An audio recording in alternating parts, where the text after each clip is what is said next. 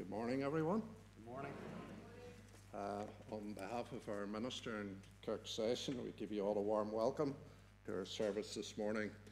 And on your behalf, I'm delighted to welcome Andrew as our guest speaker this morning and this evening. Andrew, you're very welcome.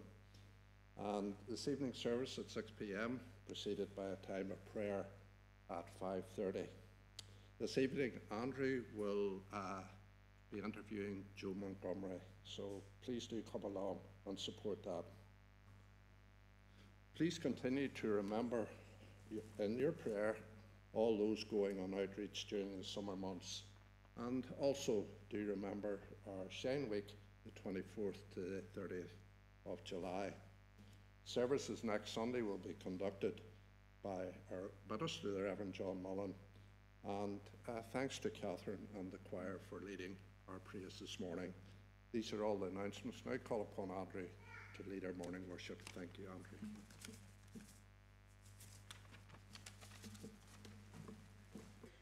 Morning.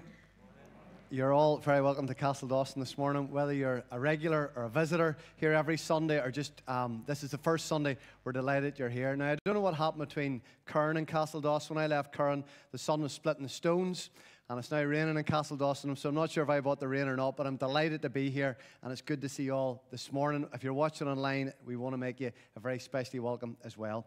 We're going to stand and worship God together now and sing our first hymn, which I have down as Psalm 100.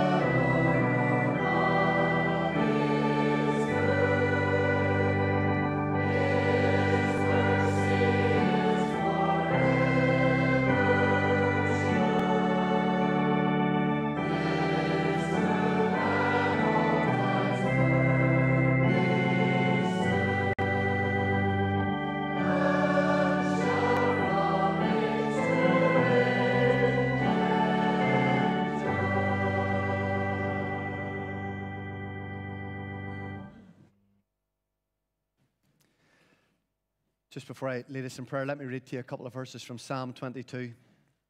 David writes, "Yet you are holy, enthroned on the praises of Israel. In you our fathers trusted. They trusted and you delivered them. To you they cried and were rescued. In you they trusted and were not put to shame."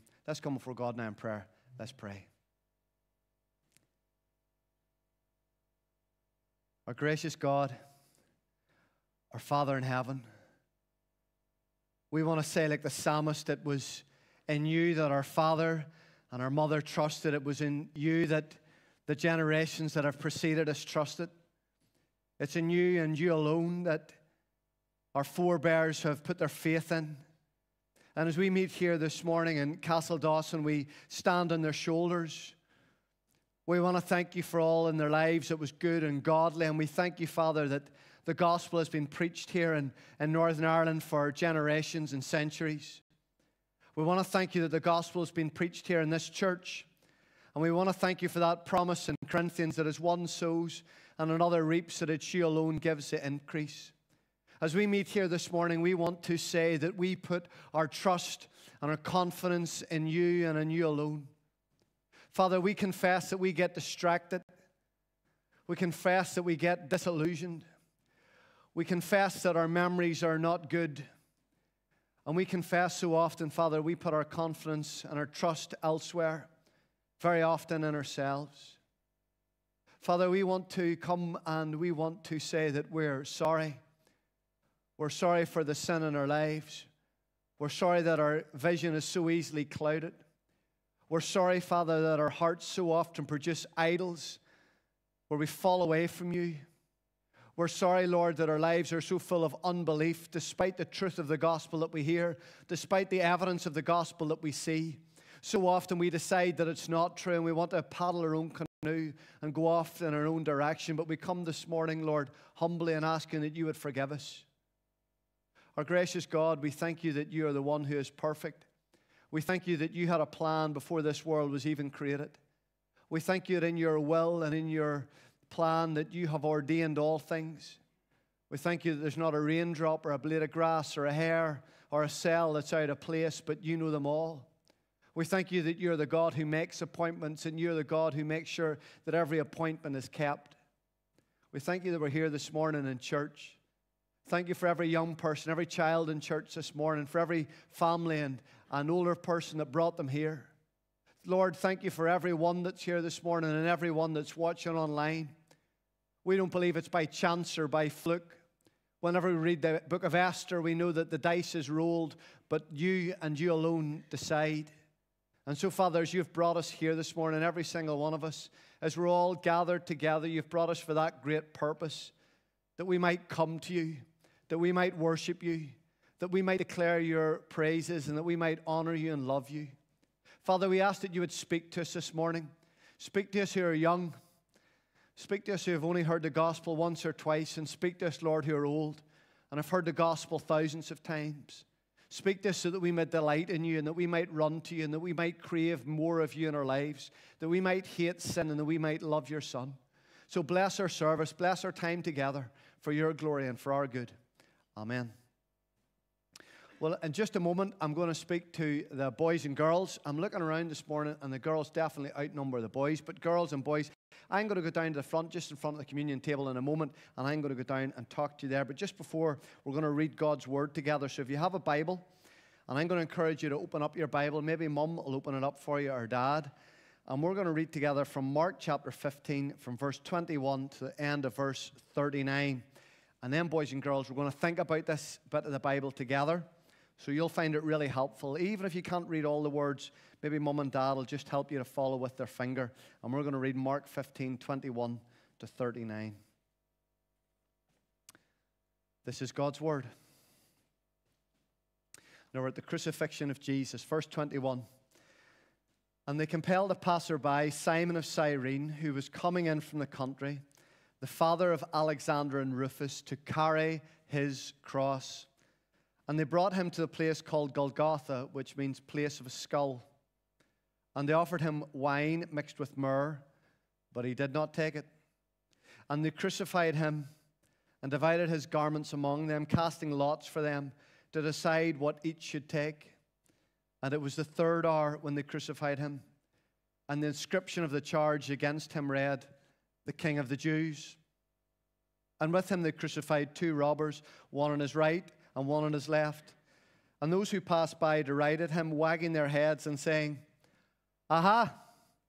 You who would destroy the temple and rebuild it in 3 days, save yourself and come down from the cross." And so also the chief priests with the scribes mocked him to one another, saying, "He saved others. He cannot save himself. Let the Christ, the King of Israel, come down from the cross that we may see and believe." Those who were crucified with him also reviled him. Verse 33. And when the 6th hour had come, there was darkness over the whole land until the 9th hour. And at the 9th hour, Jesus cried with a loud voice, "Eloi, Eloi, lama sabachthani," which means, my God, why have you forsaken me?" And some of the bystanders hearing it said, "Behold, he is calling Elijah." And someone ran and filled a sponge with sour wine, put it on a reed, and gave it to him to drink, saying, "Wait, let us see whether Elijah will come to take him down." And Jesus uttered a loud cry and breathed his last. And the curtain of the temple was torn in two from top to bottom. And when the centurion who was stood facing him saw that in this way he breathed his last, he said, "Truly this man was the Son of God." Amen. And we do thank God for this, his word. Boys and girls, if you want to go down to the front, and I'll see you there.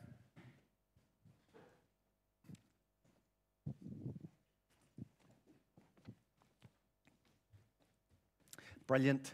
Fantastic. Keep coming. This is really wonderful. There's normally some upstairs as well. Don't see anybody there today. That's okay. Well, great to have you all. 1, 2, 3, 4, 5, 6, 7, 9. 8, right? It was just a tester for you. See if you're awake. Here's another tester question. Now, I have to, excuse me for standing up, but I want to make sure everybody can see me. Does anybody remember the Bible passage that I read just one moment ago, what it was about? I read a bit in the Bible. What was it about? Jesus died on the cross. Jesus died on the cross. That's exactly the right answer. What's your name? Ella. Ella, would you help me this morning? Would you stand up and help me? Ella, I've got a picture, just as you've said. You stand here, Ella, and I'm going to show everybody this. This is a picture of the cross. See it? See it upstairs as well. Maybe they'd catch it in the camera. And Ella's going to hold this for me. This is a picture, boys and girls, of the 3 crosses. Now, you know and I know that this is not the real cross. This is just a picture to help us understand. But Jesus died in a middle cross. And then there was 2 thieves on either side of him. And we're going to think about that this morning. And to help us think about it, I'm going to tell you some things that happened to me on my holiday. Any older person going on a holiday this year? Anybody going to Portrush, Port Stewart, Donegal, Cranfield and Kilkeel? Any big spenders? Okay, well, I'm going to tell you about my holiday. And I have 3 things to show you from my holiday that are going to help us think about Jesus dying on the cross. Here's the first one. What's this? A suitcase. Well done. And here's the second one. An envelope. Well done. And here's the third. Weights. And we're going to think about those. And Ella, you're looking at me and say, "What are you doing this morning?" Well, I'm going to explain to you something about Jesus and the cross from each of those 3 things. Where will we start? Will we start with the suitcase? Okay, boys and girls. Whenever you go on holiday, why do you need a suitcase? To keep your things in. And what kind of things would you put in your suitcase? You'd put your clothes. Your clothes and?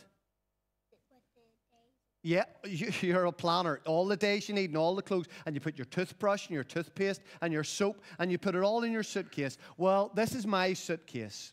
And whenever I went on holiday, I went down to Belfast and I went to the person at EasyJet check-in and I handed them my suitcase. And then I said, "Suitcase, bye-bye. I'll see you in London." And then we're going off to Montenegro. But boys and girls, my suitcase didn't make it to London. I went on holiday and the suitcase returned to Portrush. And so my suitcase, boys and girls, was, what word would he use for a suitcase that goes on a holiday without you? My suitcase was lost. And this is the tag from EasyJet. There are other airlines. And this is the tag where they put in my suitcase because my suitcase was lost. And I couldn't get it and I couldn't get any of my stuff. And so I had to go on holiday without my suitcase and all my stuff. And I was thinking of that word, lost. Ella, hold up that picture of the cross for us again. Boys and girls, you just look at this picture, older people as well. What do you see when you look at this picture? Well, let me tell you one of the things that you have to see. Jesus died on the cross for people who were lost. Now, not lost in that Jesus couldn't find them, but because of sin, we're lost. Sin separates us from God. And one of the words that the Bible uses for that separation from God is you're lost. You're like sheep who are lost. And because of our sin, we're lost. We're far from God. We can't know God. We're not friends with God. That's what sin does. And all of us are born in sin, shaped in iniquity. Because of our sin, we're lost. When you look at the cross, when you think about the cross, Jesus died for lost people. Do you think you're lost? Do you think you're spiritually lost because of your sin? Well, if you don't think that, you should, because Jesus went to the cross because we're lost. Here's the second thing. What will we talk about next? Well, I'm going to save the weights. I knew you wanted the weights. I'm going to talk about the envelope. Let me show you this. Now, you're probably going to think it's really boring, but I have a story to tell you. When I got my holidays, I went to a place called Croatia, and I went to a place called Dubrovnik. Anybody been to Dubrovnik?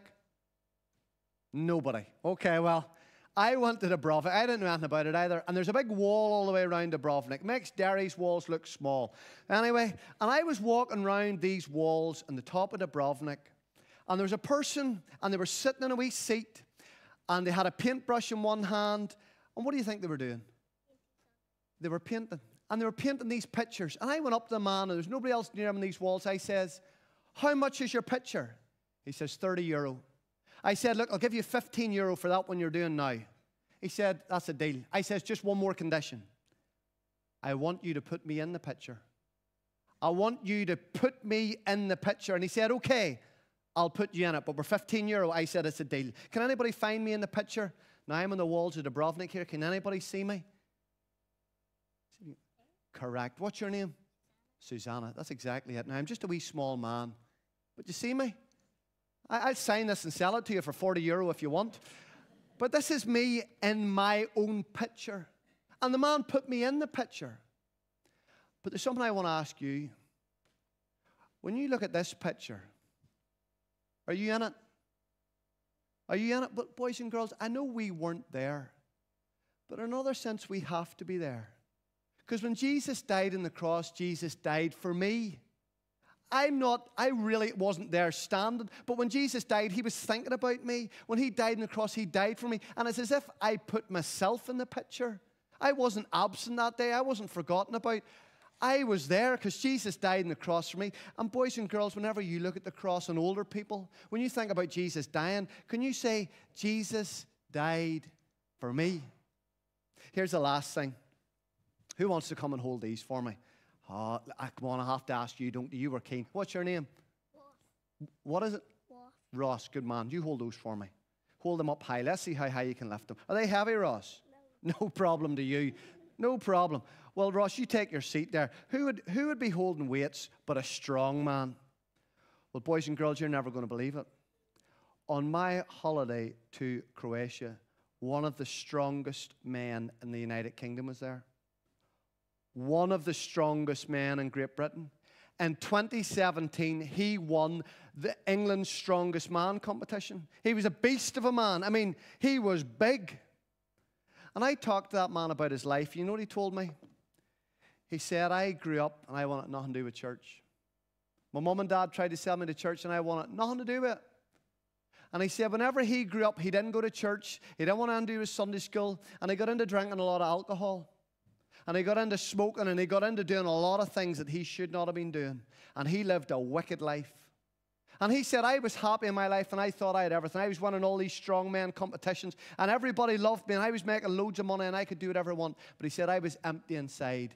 And he said, I had to come to the cross, and I had to come and ask Jesus to forgive me. And I had to become a Christian. And I just thought, this big, strong man who thought he had everything, he knew he had nothing and he had to be saved, and he had to come to the cross and ask Jesus to forgive him. Boys and girls and older people, when you look at the cross, what do you see? Do you see that you're lost? Do you see that Jesus died for you? Do you see that you have to trust him? Boys and girls, I hope that whenever you look at the cross, it's not just a picture. It's not just a scene. It's not just something you hear about in the Bible. But you can say, Jesus died for me, and he's my Savior. Let's close our eyes. Let's pray. Thank you, Ella. You can sit down. Heavenly Father, we thank you so much for our boys and girls here in Castledawson.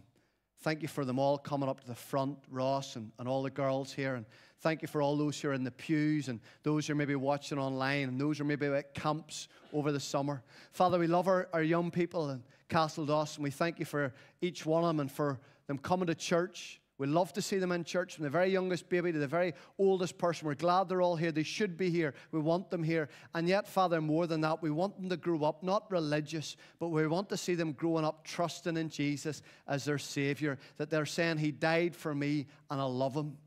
So, Father, for these young people, we ask that they would grow up healthy and strong and well. We'd ask they'd have a brilliant summer off school. But more than anything, we would ask that they would know you and love you as their Savior. In his name we pray. Amen. Boys and girls, great to see you all in church. Thank you for all coming up the front. Do you want to go back to your seats now? We're going to sing your song, and later I'm going to invite you to go out to Children's Church. But we're going to sing your song now, which is His Mercy is More.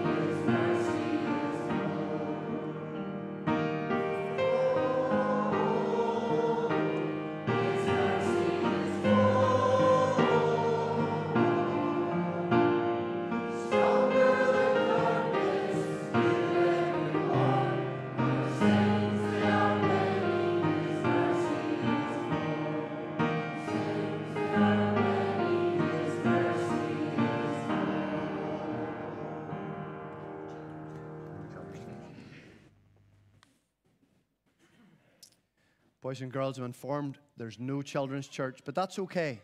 I'm delighted that you're in church, and I'll try and make my sermon whenever I come to it simple so that you can understand, so we can all be understanding. And if you have to reach down and ask Mummy for a handbag or keys or a sweet, that's okay. As long as Dad doesn't do it, you can do it. But I'm really glad you're in church, and we're glad you're here. And keep coming over the summer. Don't think just because you're off school, you're off church. We want you here, and we're delighted you're here, so thank you for coming. But we're going to pray now. And just as Granger, in our prayers, we're going to be thinking of the Montgomerys. Just as Granger said in the announcements, Joe Montgomery, the children, I think, are at camp this week. So she's going to be in Castledawson tonight, and I'm going to be interviewing her. So I'll give you an opportunity. I know you're great supporters of the Montgomerys in Castledawson and Curran. So make a special effort to come along tonight and hear that interview with Joe. Just a few moments to get an update. But let's come together now in prayer. Allow me to lead us as we pray. Heavenly Father, we know that this is a very significant week. It's the 12th of July this week. And Father, the 12th of July is in our mind for two reasons. Lord, we want to pray for the Montgomerys this 12th of July. We thank you that in Ballina, down there in County Mayo, that they're having a National Heritage Day on the 12th. And we thank you that on that day that John and Joe will be seeking to do gospel outreach. They'll be just seeking to build relationships and to talk to people about Jesus and Jesus alone who gives life. And so we ask in the 12th in County Mayo that the gospel will go forward. Pray for John as he gives, I think he's maybe given 10 or 15 talks that day, as he's trying to speak to children and older people about Jesus. I pray, Lord, that you'd help him. I pray that there'll be good weather and there'll be contacts made and there'll be bridges built, but more than anything, Lord, that John and Joe will be able to go across those bridges and build relationships that people might be saved. Father, we do remember the 12th here in Northern Ireland. We know that that's a different meaning. Father, we thank you that the Orange Order came out of the Protestant Reformation. And we know that to be reformed is just other name for being saved. We can use fancy language, but it's really talking about being a born-again Christian, a Bible-believing Christian. We know there's historical, we know there's cultural, but Father, ultimately we want to say that the marks of an Orangeman are as a saved man, a born-again believer. And so, Father, we do want to pray for this 12th of July. We know that, Lord, there'll be many, and this is a significant day, a day to meet up with family and friends. And we ask, Lord, that for all those who this day is important, that you would bless that day, that you would, Father, give them opportunity to speak to those who maybe haven't seen in a while. We'd pray for safety. We'd pray for good weather. Particularly remember the local demonstrations in Portlanone and Macrofelt. And we ask, Father, that they would go very well. We do thank you, Lord, that we live in a country where the gospel has been preached. We know that sometimes the gospel is hidden or confused, but we ask in our country, Lord, that the gospel would go out in power, the gospel would go out in might, and that, Lord, that it would be heard clearly, heard as it should be heard, and it be received as it should be received in repentance and faith as it's preached to all. Heavenly Father, we do pray that the gospel will go forward locally here in Castledawson. We do thank you for the Shine Week that's coming up, and Lord, this is a significant week for the church, and I thank you, Lord, that this is two congregations who have supported this mission year by year very faithfully and dedicated. And we ask again, Lord, that you would bless. Ask you to give the weather and the personnel and the people. And Father, more than anything, we're asking that you would open up doors. We ask that you would move in hearts and lives. We think of Paul's words to Timothy, the gospel is to be preached in season and out of season. And sometimes, Father, we think, well, if it's not in season, then we're going to stop. But we ask, Father, that we would preach it in season and out of season. And when it's out of season, Lord, we ask that you'd make it season and that people would be saved. And so we'd ask you to bless that Shine Week. Father, we pray for our young people and our children. We know that many of them are going off in camp this week and in the weeks ahead and going off with CEF and SU and Hope for Youth Ministries with Colin Tinsley. And Father, we're asking you would bless. We're asking that you would give enjoyable weeks and safe weeks. As the children are off school, Lord, we know that they can get up to all sorts, but we pray you'd keep them safe and bless them. And we'd ask that this summer would be a significant summer spiritually, that our children would hear and trust in Jesus, that they would come to saving faith in Jesus or go on in their faith, and you'd build them up over the summer. Father, for those who are away on holiday, we miss them. We ask you to be with them as they meet in some other part of the world in a service this Sunday. We ask you would speak to them. Lord, for those who are unable to get away on a summer holiday, who have commitments at home, to older relatives, caring for neighbours and friends, for those who have commitments that forbid them and stop them from going very far, I ask that they would know rest. For those who have commitments in their place of work, who can't take a week off from the farm, the cows still need looked at, Lord, I pray that they would know your hand upon them and that they would know your enablement and grace. For those who are finding things financially tight and don't have that extra cash to disappear for a fortnight, Lord, I pray that they would know again your grace and your sufficiency. Our Father, we thank you that we can look to you. We thank you that we can call upon you. We thank you we can bring everything before you. And so we do that, and we do that in Jesus' name.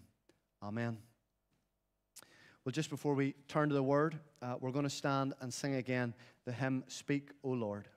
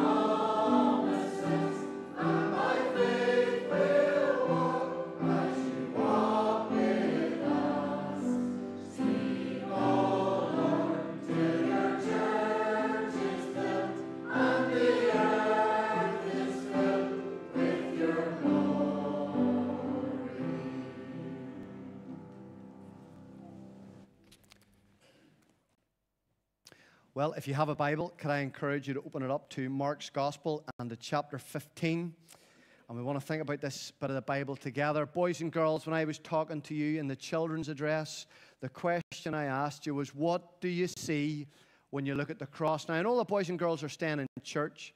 Well, boys and girls, I have three things I want to talk about this morning. And I'm going to say, when you look at the cross, you have to see. And then I've got three words. And maybe at the end of church, if you come up to me at the end of the church and you're able to tell me the three things that you're to see when you look at the cross, I'll make sure John the next Sunday here gives you sweets. Okay? Now, just you remember that. So if you remember those three words and come up to me, I'll get your name, and John will give you some sweets the next time he sees you. Is that a deal? Good. Well, look, we're going to look at the cross today. And we're going to think about the cross, young people and older people. And we want to look at the cross and ask ourselves, what are we looking at? What do we see? Maybe you're here in Castledawson this morning, you've been a Christian for decades. What do you see when you look at the cross? Does it grip you? Does it do something to you? Maybe even as we were just doing the Bible reading, you kind of thought to yourself, this is holy ground I'm on this morning. I'm at the site where Jesus died for me. Or maybe you're here in Castledawson this morning and you're not yet a Christian. Maybe you're not even sure what a Christian is, or you have questions. Well, I would really encourage you. I know it's sometimes hard listening to sermons, and I would encourage you just to try and track with me as we move through this passage, Mark 15, because you'll find it really helpful this morning to hear what Mark has to say. And we think about, what is a Christian? How do you become a Christian? What does it mean to ask God to come into your life? And we're going to answer all those questions from Mark 15. Mark chapter 15 is about, what do you see when you look at the cross? In 1859, they were doing excavation work in Rome. If you've been to Rome on your holidays, you probably have went to the Colosseum. And right beside the Colosseum, there's that Arch of Constantine. Then just to the right of the Arch of Constantine, you've got the Palatine Hill. Really worth going to see Rome. All those incredible buildings from the first century. Well, off the Palatine Hill, kind of right at the back of the Palatine Hill, there's a palace called the Palace of Caligula. And that's the Caligula who persecuted Christians. That's the Caligula who was fierce in Christians. Whenever you read the book of 1 Peter, it was that Caligula who persecuted the Christians that Peter had to send them a letter about. Such was the extent of the persecution. But in 1859, they were doing excavation work around Caligula's palace, and they found graffiti. And the graffiti that they found was a body of a man, just a stick man, torso, arms, legs, and a head. But it was the head of a donkey.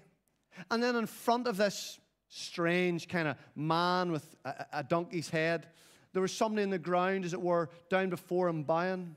And there was a line underneath it which said in Greek, Alexamenos sebatai theon. And what it translated from Greek and English was, Alexamenos worships his God.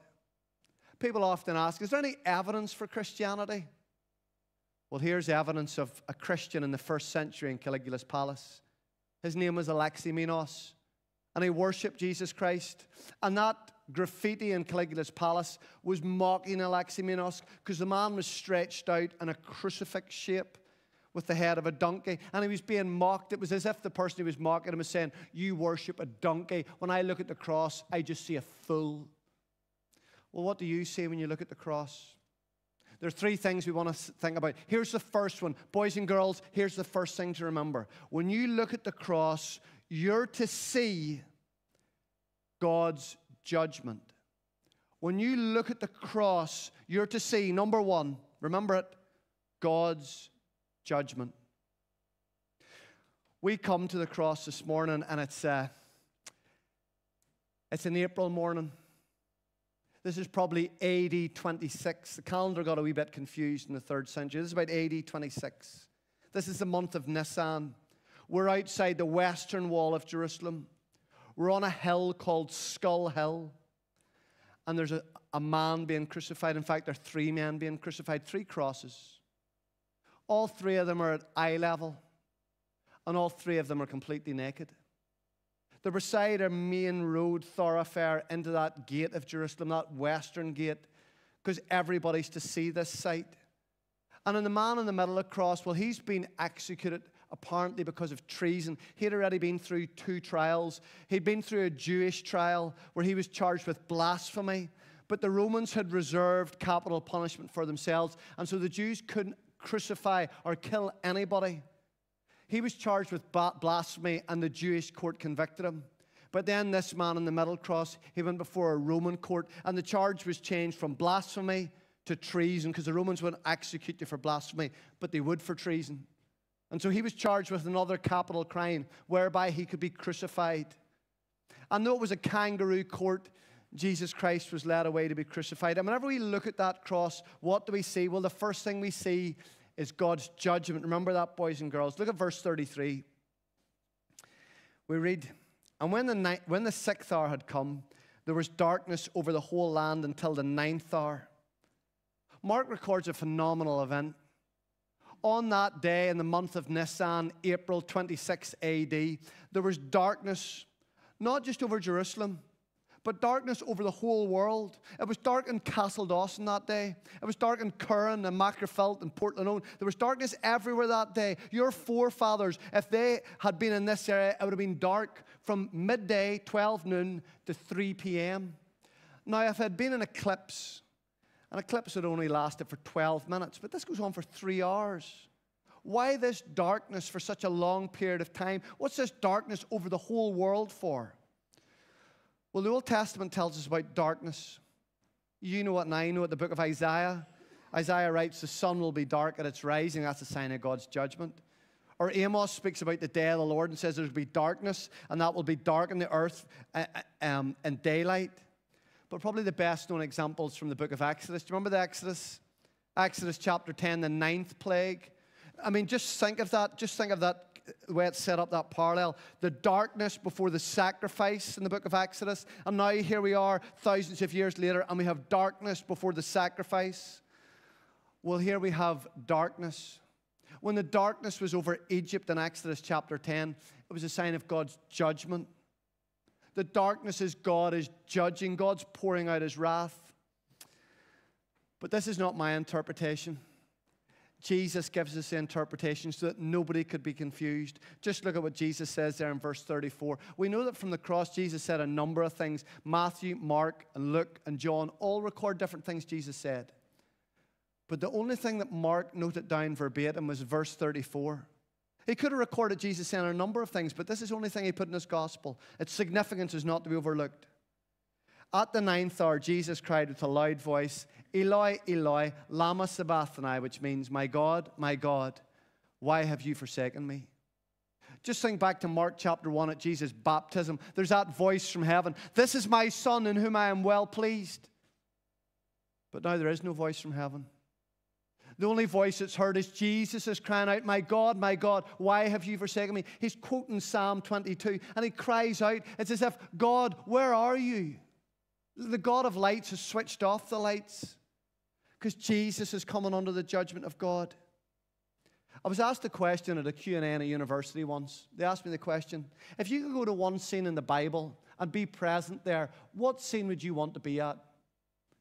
And I thought about it and I said, you know what scene I would love to go to? I would love to go to the Garden of Gethsemane. Do you remember when Jesus is in the Garden of Gethsemane and he's going through all that anguish and he speaks to the disciples and he says, could you not pray with me 1 hour? And he knows that he's going to go to the cross. And then what happens? An angel comes. And it says the angel strengthened him. I want to know what that angel said. I want to know what that angel said to Jesus Christ, because Jesus Christ was thinking about going to the cross and coming under the judgment of God. He would drink the full cup of God's wrath to the very dregs. And that angel said a word to him. Jesus came under the wrath of God. Jesus was being punished on the cross for our sin. Because we are lost, as I was saying to the boys and girls, and we need someone to pay for our sin. And on the cross, Jesus paid. For those 3 hours, Jesus was coming under the wrath and the judgment of God. Maybe you're talking to somebody in work and they say to me, I don't believe that message. I don't believe there's a hell. I mean, I've read in the Bible about God as a God of love. How could a God of love and how could a God of grace and how could a God of mercy send anybody to hell? What a load of nonsense. Have you heard that? Well, my response is this. If you do not believe that God will punish sin, what do you think was happening on the cross? Do you think you're perfect and faultless and sinless? Well, God punished his perfect, faultless, sinless Son, Jesus. He came under God's wrath for that time, and you think that he won't punish you? On the cross, Jesus Christ was coming under the judgment of God. He was forsaken in the darkness. Isaiah says, your iniquities have made a separation between you and God. On the cross, Jesus Christ was separated from the Father to such a way that he would come under his judgment. The psalmist tells us, Psalm 75, for in the hand of the Lord there is a cup with foaming wine. The wicked of the earth shall drain it down to the dregs. On the cross, Jesus was coming under the wrath and the judgment of God. You could say, Jesus Christ on the cross was going through hell so that you and I wouldn't have to go to hell. On the cross, Jesus was being punished so that you and I wouldn't be punished. On the cross, Jesus Christ was enduring hell so that we might go to heaven. If you look at the cross, young people, children, if you look at the cross and you don't think you're lost and you don't think that you deserve the punishment of God, then you're missing out what the cross is telling us. It's telling us that Jesus Christ died there for sinful people and experienced the wrath of God. Do you want to experience the wrath of God? Well, either you'll pay for your sin or Jesus will pay for your sin. And they're the only two places where sin will be paid for. You will be in hell for all eternity because you cannot pay. But Jesus, he did pay. And Jesus was able to say, it's finished. Your sins have been paid for. That's the first thing. Boys and girls, remember, whenever we look at the cross, we see God's judgment and we should flee from it. Here's the second thing. What do we see when we look at the cross? Well, boys and girls, I hope you're listening. The second thing we see when we look at the cross is we see Christ's love. Let me ask you a question. How did Jesus die? Now, many of you have been coming to church for decades. How did Jesus die? You've went to Sunday school, you've went to children's church, you've heard many sermons on it. How did Jesus die? Well, we know that Jesus was crucified, but crucifixion didn't kill Jesus. Just let's look at it here, verses 35 to 37. And some of the bystanders hearing it, they heard Jesus' words, Eloi, Eloi, lama sabachthani. They heard Jesus crying out, my God, why have you forsaken me? But whenever they heard Jesus crying out, Eloi, they thought he was saying Elijah. Now, Elijah was taken up to heaven and a whirlwind of fire. We know that from the book of Kings. And there was this tradition in Judaism that they thought, and the same way that Jesus went up to heaven was the same way Elijah went up was the way he was going to come down. And they hear Jesus crying, Elijah, and they think he's calling Elijah. So then they run and get some drink for Jesus. Now, it's really interesting, these drinks. And someone ran and filled a sponge with sour wine. This sour wine, it's the second time Jesus has been offered a drink. They put it on a reed and gave it to him to drink, saying, wait, let us see whether Elijah will come to take him down. And then it says, notice that, and then it says, and Jesus uttered a loud cry and breathed his last. Well, what's going on here? Well, you could die from a crucifixion, but to die from crucifixion would probably take about 24 hours. You know that.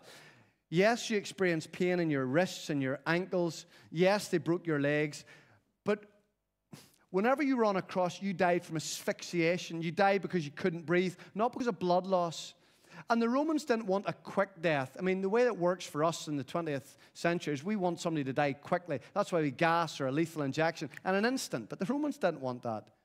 They wanted the death to go on as long as possible. They wanted to make a public spectacle of this death. So crucifixion could take anything from 24 hours up to 3 days. And then eventually you would die because you couldn't raise yourself up to breathe. And you did die from crucifixion, but Jesus didn't die from crucifixion. He was crucified, but he didn't die from crucifixion. Look at these drinks with me a minute. In verse 23, just look at that drink. It says, and they offered him wine mixed with myrrh. Well, you know what wine does. Wine makes you a bit tipsy. I mean, it numbs the senses. And this wine mixed with myrrh was supposed to be an anesthetic. It was supposed to lessen the pain of being crucified. And crucifixion, as the name gives us, is excruciating. But it was supposed to lessen the pain. But when Jesus was offered that there in verse 23, look at it. It says, but he did not take it. He didn't take this drink that was going to numb the pain. Jesus was saying, I'm going to be wide awake for all that happens to me. We know that Jesus, according to the psalmist in Psalm 22, we know that Jesus' tongue was on the roof of his mouth. His tongue had so swollen because of all that he'd experienced. But he didn't take that drink. But then whenever they come to him the second time and they offer him the next drink, they offer him a different drink. They offer him not wine to be used as an anesthetic. It says in verse 36, not 23, 36 this time. And someone ran and filled a sponge with sour wine. This is bitter wine. This is wine that's going to wake you up. Put it on a reed and give it to him to drink. And he drinks the sour wine. He drinks the drink that's going to waken you up, and he refuses the drink that's going to numb you down. Why did he do that? Because Jesus is going to gather himself. And Jesus is going to make a loud cry. This is a loud cry that everybody hears. And Jesus cries with a loud voice, "It's finished." And how did Jesus die? Jesus gave his life. Nobody took it from him. Do you remember in Mark's gospel what Jesus said in Mark 10, verse 45? He said, I have come not to be served, but to serve and to give my life as a ransom for many. How did Jesus die? Jesus offered up his life. Jesus gave his life. Nobody took it from him. It wasn't that Jesus was caught up in circumstances. We know the verse in Hebrews which says, it is appointed to man once to die and then the judgment. Well, it was appointed to Jesus to die. All the way through the Bible, we know that Jesus is moving towards the cross. I mean, we think of Luke chapter 9, where it says Jesus set his face to go to Jerusalem. We think of Mark 8, Mark 9, Mark 10, where Jesus said, I'm going to go to Jerusalem. I'm going to be lifted, and I'm going to be executed. Jesus was deliberately going to the cross. And why was he going to the cross? To give his life. Nobody was going to take it from him. He was going to offer it. And why did he do that? Because he loved you. He loved you so much he would die for you. Boys and girls, when you look at the cross, you have to see the judgment of God, but you also have to see the love of Jesus Christ. We know that verse in Romans 5:8. God demonstrates his love for us, and that yet we were yet sinners. Christ died for us. Or John 15:13. Greater love is no one than this, that he lays down his life for his friend. Jesus Christ knew about you, and he died for you. I mean, whenever I was walking along the top of that wall in Dubrovnik and the man was selling the pictures for 30 euros, I didn't think he would put me in the picture, but he said no problem. And he just got out his pen, and there it was. He drew me in the picture, and there I was, captured for time and all eternity on the walls of Dubrovnik. But I'm not joking you. When you think about the cross, you have to put yourself in the picture. You have to say, I was standing there. Whenever Jesus died, it was as if Jesus looked down at the cross and he looked at me. It was my sin that he took upon himself. It's not that I was a freak or an accident. He knew about me. He paid for me. It was as if Jesus signed a check. He didn't leave the check blank. He just didn't sign it. He put in the figure, the full figure of all the sins that he was going to pay for. And he paid for you because he knew about you. He knew exactly about you, and he loved you so much, he said, I'll go to the cross and there I'll die for my people. When you look at the cross, the first thing, boys and girls, you with me? You have to see God's judgment. Here's the second one. You have to see Christ's love. And here's the third. Remember it now. You have to see your one and only hope. You have to see where hope is, and you have to run to it. I don't know where you're going on your holidays. I remember growing up, I always wanted to go to far-off places. I never left the United Kingdom until I was 18, and one of the things that I wanted to do when I got my own passport was get in a plane and go somewhere and see some of the world. And I've seen a wee bit. You've maybe just seen more than me, but one of the things that I've noticed in all the places I've traveled to is there seems to be something that people always want to try and find their way to God. I remember I went to Peru, up in the Andes there in Machu Picchu. You know that really famous site? Maybe you saw pictures of it. And right there in that Inca site in Machu Picchu, there you find a stone table. And on that stone table, a human sacrifice was made. And on that stone table, there was a human sacrifice made by the perfect Inca. And that perfect Inca was trying to make it possible by sacrifice for the Inca people to know an unknown God. Isn't that interesting? Then I remember going over to China and to Beijing, and the Chinese had a temple. And this temple's been going on for millennia. And this was the temple that they called the Temple of Heaven and Earth. And there the Chinese emperor would go to the temple of heaven and earth, and there he would make a blood sacrifice so that the people might go from earth up to heaven. And you think to yourself, isn't this interesting? Isn't there something seems to be in these Inca people and these Chinese people that they all think that a sacrifice has to be made to go from earth to heaven? I mean, where did they get that from? Sure, it's corrupted. Sure, it's twisted. Sure, it's idolatry. But isn't it interesting? There's a kernel of truth there somewhere. Where does that come from? Comes from Mark 15. Because whenever Jesus died on the cross, we're told that he alone opened up the way to the one true and living God. There are many people and there are many cultures and there are many people groups around the world, and they all think they're making their way to a God, but there's only one true and living God, and it's the God of the Bible, and there's only one way to him, and it's through Jesus Christ. And we're given a visual representation of it here. I mean, look at verse 38. Where is this hope found? And Jesus uttered a loud cry and breathed his last, and the curtain of the temple was torn in two from top to bottom. The temple was a place where God especially dwelt with his people, and that Holy of Holies, a kind of picture for us of heaven according to the writer of Hebrews. But Jesus opened up the way.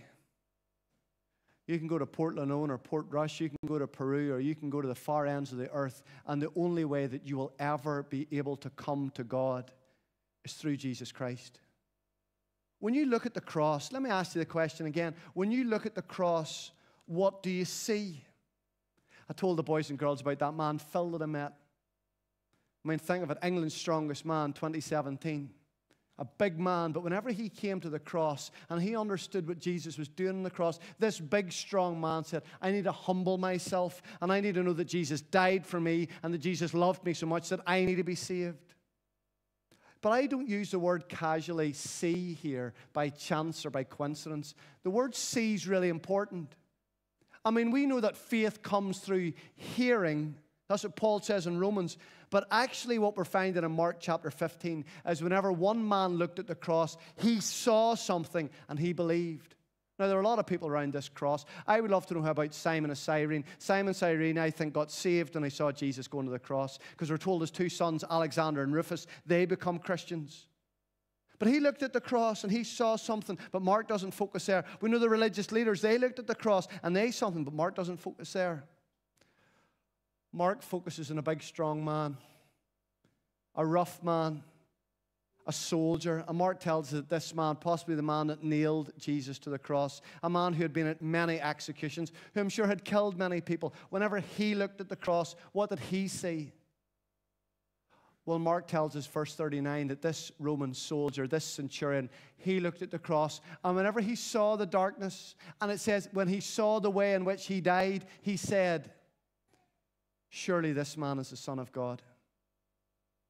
So when you look at the cross, what do you see? Do you see that Jesus took on the punishment for your sin? Do you see that he loved you so much that he died for you? And do you see that he is your only hope? My prayer is that you will see that this morning and you will run to him. Let's bow our heads and let's pray together. Our gracious Father, we thank you so much that we can hear about what happened at the cross. And in our minds, we can look there and we can see. And Father, we ask that we would be like that Roman centurion. And maybe we're weak, or maybe we're backslidden, or maybe we're falling or faltering, but we would look and that we would see and that we would believe and that we would trust in Jesus. So Father, we ask that you would minister to us and that you would bury this cross in our hearts, that we would be like the Negro spiritual, and whenever the song is questions asked, were you there when they crucified my Lord? We would answer, yes, I was there. And he died for me. It's in his name we pray. Amen. We're going to finish this morning by singing, Like a River Glorious is His Perfect Peace.